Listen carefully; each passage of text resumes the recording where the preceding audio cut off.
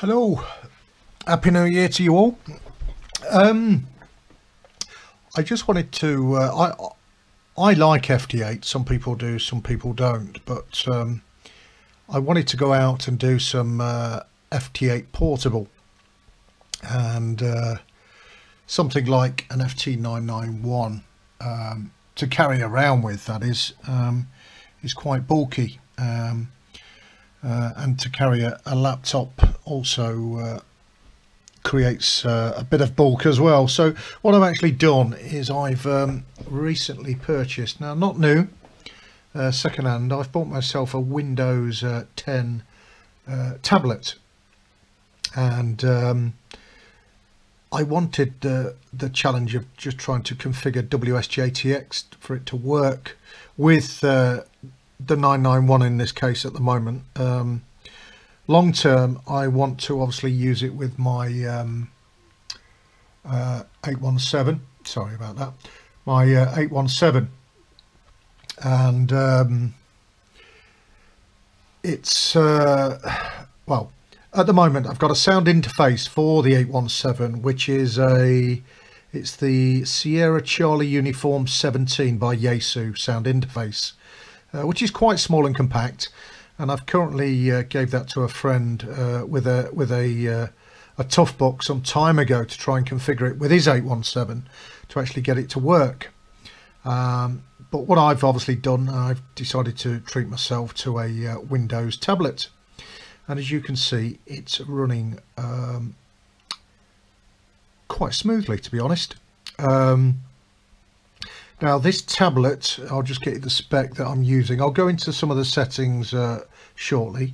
The tablet I purchased, it was off a well-known marketplace called eBay, just to get to the point. The specification of the tablet, it's a Windows 10 Pro tablet, it's a 10-inch tablet with a charging dock as well. It's actually sitting on a charging dock. It has 4 gig of RAM and 64 gigabytes of SSD. It has an HDMI output and a USB 3 output, which I'm using now. So I'm going straight into the FT991 as we speak. As you know, I've got a 991A, but the 991 is what I tend to take out portable with me, because the 991A is I purchased that from new. Most of my equipment I buy is from second-hand, well, let's say from second-hand from people that I know predominantly, so I know it's been well looked after. But anyway, I'll just go into the settings. As you can see, I'm it's just received monitoring at the moment. As you can see, I've done some trial putting out a CQ call, and for some reason I wasn't getting any feedback. And what I did notice, because this tablet is second-hand, it's in extremely good condition, I'd say A1 condition. It's the time hadn't the time was out because it'd been factory reset with Windows 10, obviously. So what I had to do is, like I always find this works for me, is just going into settings. It might go straight, then go on to time and language. I hope you can see this okay.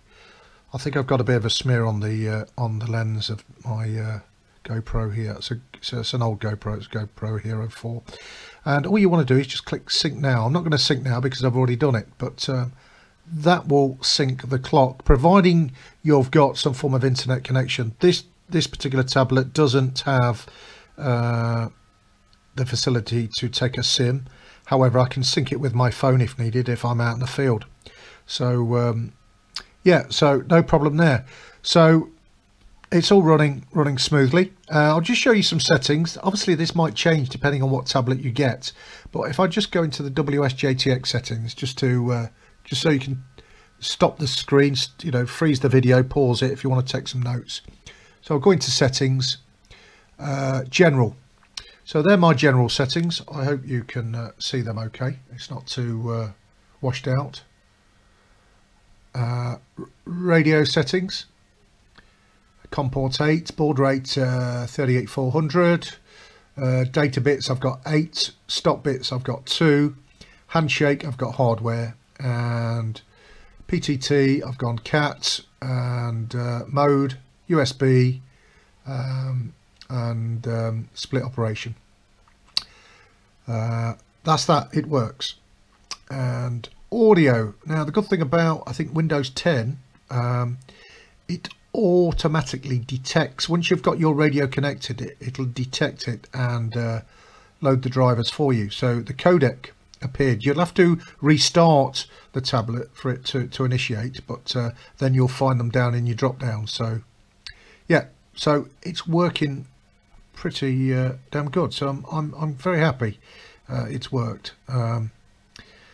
But yeah, I think I've already mentioned, if I haven't, I do apologise, but this tablet cost me in English pounds £99 delivered.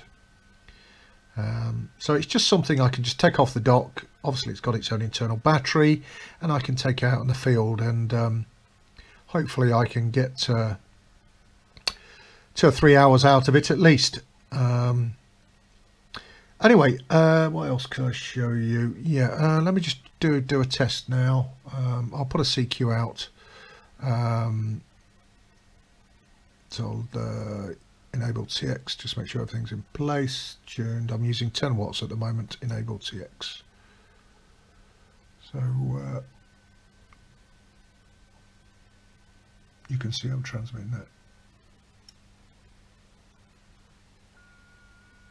Now, obviously receiving.